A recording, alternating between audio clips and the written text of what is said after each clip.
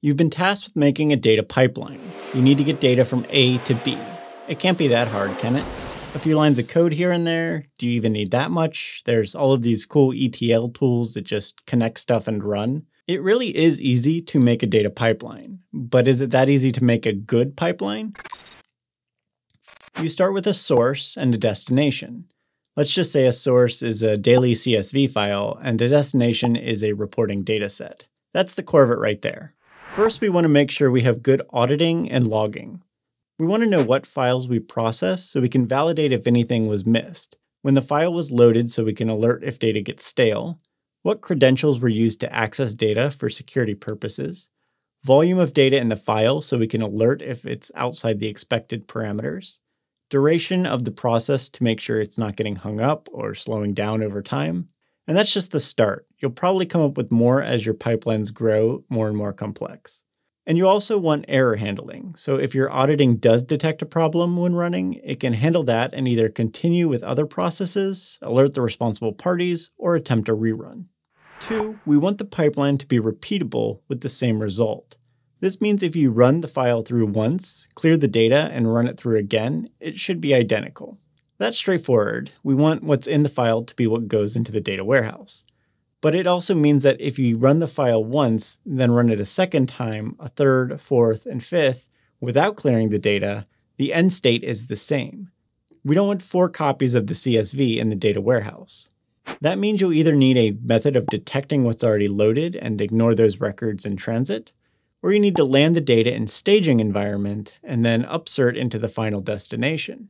Or you could deduplicate records in the final destination after you've loaded the duplicate files, and that's probably the worst option. We want this so if there is an error, it's easy enough to just rerun everything without having to worry about what did or did not get processed. And third, that brings us to the idea of self-healing pipelines. A traditional ETL pattern was to have incrementing date timestamps to determine what data needed to be ingested. But there would be an error loading, bad data that needed to be cleared, or some other issue that resulted in data from the past needing to be reloaded. That meant manual effort to find what time period was incorrect and then forcing the ETL to go back and load those records.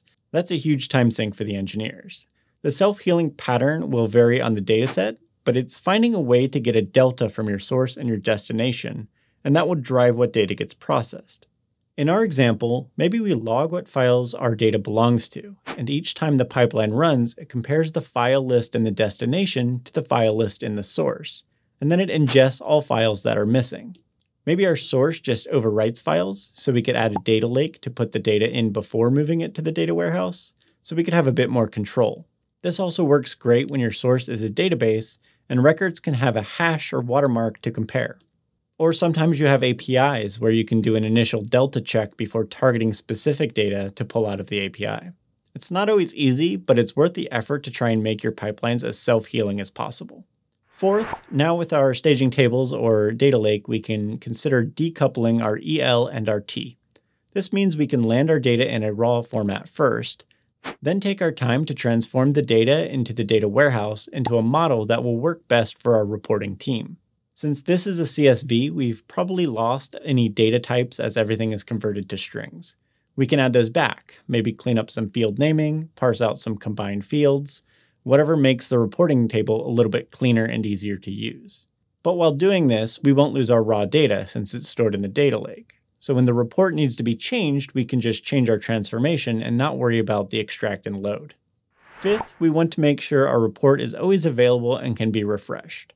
Truncate and load is a common ETL pattern, truncate or deleting all the data from a table, and then refreshing it with new complete dataset from the pipeline. It's faster than updating, and it's convenient for just refreshing the full dataset at the end of a pipeline. The problem is, you're truncating the table that the report feeds off of. The report won't be able to refresh during that window, which, depending on the pipeline, could be a significant amount of time. So to keep the reports online, we'll need to eliminate truncate and load steps to anything that the report is using directly. Another alternative would be to build a semantic layer, which is another step after the modeled data to put it into a business-friendly format, and it applies common business logic and calculations. Semantic layers should also be always available and update seamlessly. And sixth, our pipeline should allow for good continuous integration, continuous deployment practices. In other words, made out of code, able to connect to Git, and can be versioned, staged, deployed, and rolled back automatically or with minimal effort. But it goes beyond just having a tool that connects to Git. The pipeline has to be designed in a way that allows for rollbacks. What if you deploy a new version, run it, discover an error, and need to roll back? What happens to the data you just loaded? This can get really complicated when working with data structures. And all the steps leading up to this point will help. Being able to track what data was in the bad load, removing it, and then allowing the self-healing process to fix the problem when the pipeline is rolled back and rerun. So yeah, pipelines are really easy. Just move data from A to B, plus a few other steps. And if that's not enough to consider, as a bonus, you can also think about reusable patterns so you can rapidly deploy new pipelines, scalability so you don't lose performance when you crank up the data load, and managing cost across various tools and across runtimes. Of course, in order to make a good pipeline, you need to know what tools are available to build one. So be sure to watch this video to break down how each cloud platform handles the steps needed to make a data pipeline.